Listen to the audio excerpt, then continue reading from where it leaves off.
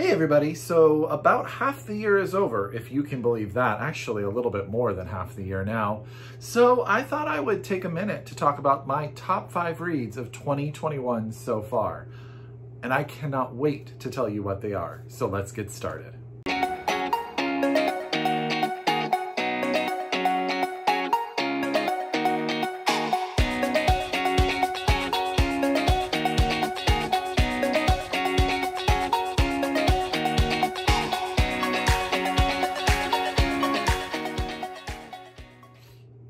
Hi everybody and welcome back to my channel. It's Russell with Ink and Paper Blog. How are you all doing today? As always, I hope you're happy, I hope you're healthy, I hope you're safe, and of course I hope you're reading an amazing book or 2 or 3. Hopefully one I've recommended to you. I cannot believe that July is almost over. I cannot believe how fast 2021 is running away. But I have to say it has been a fantastic reading year. And I have loved sharing all of the amazing books that I've been getting and reading with all of you. So thank you all for watching and talking and commenting. It has been fantastic. So today I'm here to talk about my top 5 reads of the year so far. Now, I decided that I was going to do 5. I was like, you're only going to do 5, Russell. And then I realized that that was so hard because there are so many books that I would like to recommend as my top reads of the year, books I cannot get out of my head that I think are fantastic. However, I did decide to go ahead and just do 5, and I would love to do a list of everything that is right there, almost fighting its way into the top 5, but I'm not going to do that. I am going to make sure that I just focus on these 5 books. So, as always, get out your pen, get out your paper, get out your Goodreads, however you keep track of your TBR. If you are so able, please get these books from your local independent bookstore. Actually, all of these books that I'm going to talk about today are actually out and you can get your hands on them. And I highly recommend every one of them. And I've raved about most of them throughout the year as well. So I'm assuming that you have heard of them, but hopefully today I will convince you to read them if I haven't convinced you already. Okay, are we ready? I put these in order, alphabetical by author's last name. So there is no order like this is my favorite read of the book so far, read of the book, read of the year so far. I am going to save that for the end of the year. So this is just the top 5 in alphabetical order by author. Now, the first book I'm going to talk about actually was just in my last video as one of those books that I just don't think enough people are talking about. And that's The Arsonists City by Hala Alyan, out from HMH. I adored this book, and I believe, if I'm not mistaken, I read a great article on it and her that just sort of inspired me to love it even more. And I just think it is so good. So this is the story of a family, and it's a family that comes from a lot of different places. We have the mother who is Syrian, the father who is Lebanese, and the kids who are all born in America. And very much so, they are connected as a family, though they have their issues. And they are sort of spread out all over the United States and the world. There are 3 children. The oldest daughter, I believe, is in California. The middle son is in Texas, and the youngest daughter is in Beirut. Now, Beirut is where most of this story takes place. What has happened is that the grandfather, so the father of the father character, has passed away and left the home, the family home, to his son. But he has decided that he is going to sell that home, which the mother is not on board with, and we learn throughout the chapters sort of the history of the things that have taken place in that home and why she is so connected to it. And what she decides to do is she sort of like manipulates her children to all agree to go to Beirut with their father to convince him not to sell the home. But the other part of this story is we get sort of this family saga about all 3 children, all parts of their lives, what they are doing. The oldest daughter is a teacher, but her and a mother, and her relationship is a little bit rocky. The husband winds up staying behind. The middle son wants to be a musician, has been in a band for a long time, but it has never taken off. But he's really, really good with food and cooking. And so he's sort of giving up his passion for music and how that makes him feel. He's in a relationship. He doesn't know what he wants to do with that. And then the youngest daughter is living her queer life in Beirut and is sort of a musical prodigy slash she has a band that is just very, very popular, and she is really well known for the music that she puts out. But she's always been sort of separated from her family, not really been truthful about who she is in 100% authenticity. And all of this stuff comes together as we also get flashbacks on how the mother and father met, the relationships that really brought them together, and all the backdrop of sort of conflict in the region and how that affects all of the characters and their decisions and how they wind up in America and all of that. It is such a family saga, and it is so, so good. Everyone is so developed. The language is beautiful. It is just a beautiful, beautiful book. So that's The Arsonists' City by Hala Alyan out from HMH. And if you haven't read it yet, if I haven't convinced you, please let this be the time to read it and talk about it and recommend it to all your friends. Okay. The next book is another one that I've talked a bit about, but I just cannot get it out of my head. And that's The Living Sea of Waking Dreams by Richard Flanagan. I have to say that I made a mistake in my last video. So this book takes place in Australia and Tasmania, okay? And I think I said Tanzania maybe in my last video when I talked about it, but sometimes I make videos after work, after working like 12 hours, and my brain and I are not on the same page. So Australia, Tasmania. Our main character is Anne, and this is the story really of her family and herself. What has happened is her mother is in hospital and is passing. Like, her body is giving out, she's in a lot of pain, and really the doctors are telling Anne and her brothers, it's sort of time to let your mother go, allow her to pass. But what the youngest brother is just anti this idea. He is not, Anne and he have not really been active in the mother's life. It's the other brother that has really been there for the mom this whole other time. And he wants to allow his mom to sort of just get peace, right?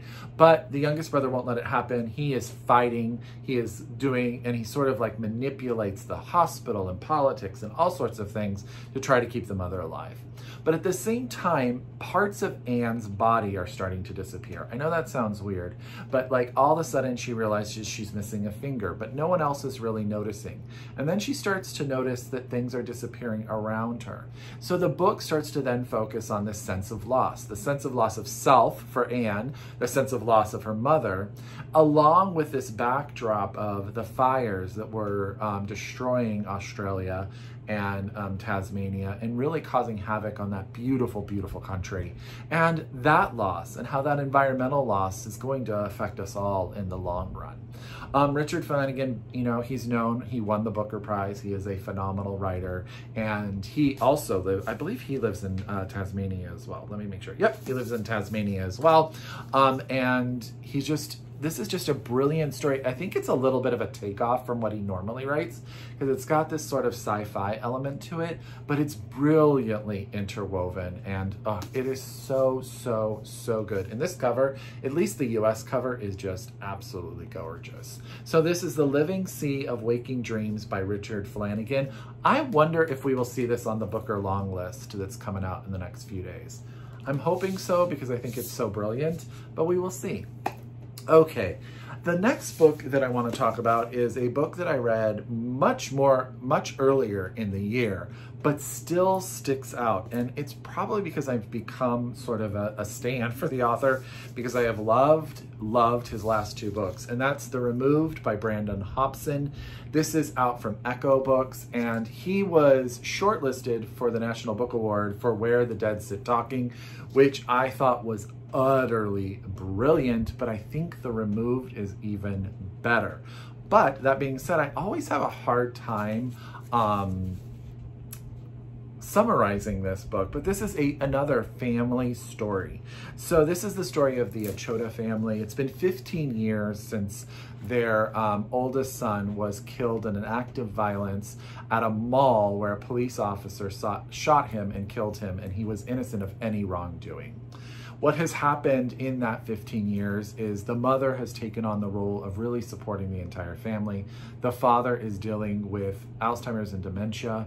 The sister has sort of created a life where she is failing to connect. She was always sort of a very introverted, reclusive sort of person, but she's sort of failing to connect with those around her until she meets a man with a young son, where she starts a relationship. Where that goes and how that ties into the entire story is brilliantly done.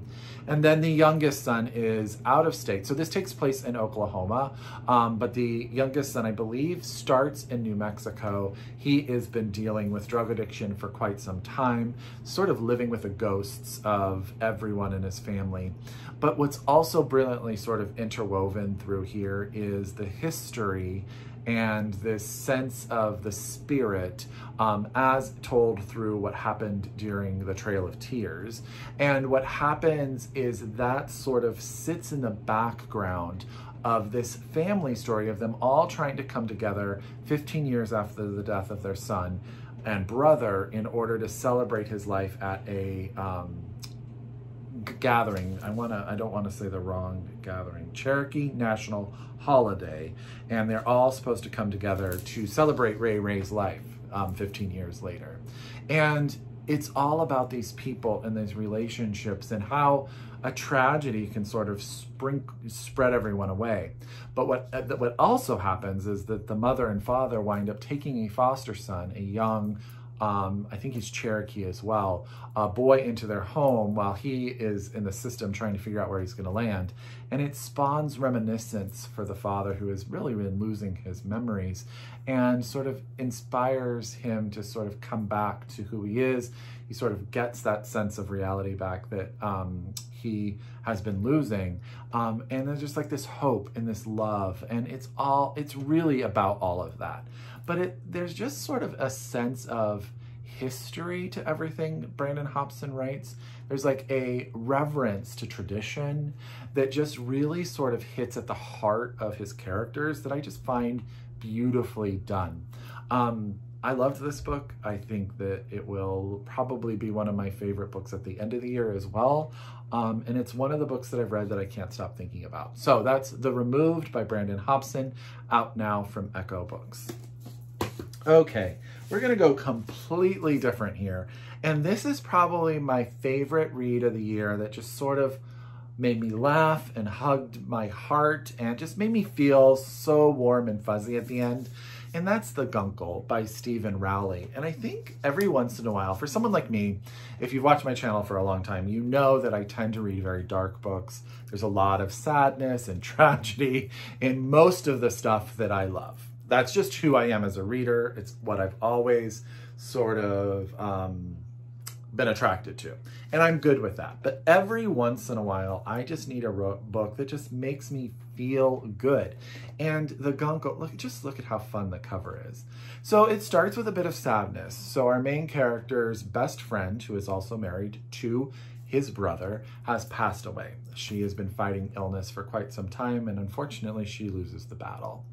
So it's her funeral. He lives in Palm Springs, and I believe the family lives in Connecticut.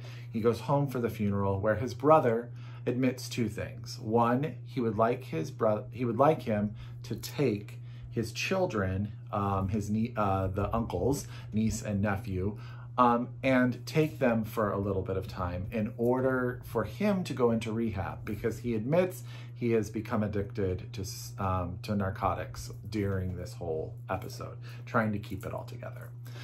So really, our main character is like, I gotta remember his name, Patrick, there you go. Patrick is like, no, like this is not for me. I'm not the one to do this, but he does. And if you are not aware, the term Guncle is for gay uncle, and that is exactly what he is. And he takes these children into his home, and he just sort of helps them through their loss. as they help him through his loss. And we find out that he has lost a partner, and ever since the loss of that partner, he's really never felt whole again. This book is laugh out loud funny. Patrick has a stinging wit, and if you meet Stephen Rowley, you just sort of know that Stephen is that funny as well. And so they just sort of go back and forth, and it is so very, very good. But it is heartwarming, and it's how people can help each other.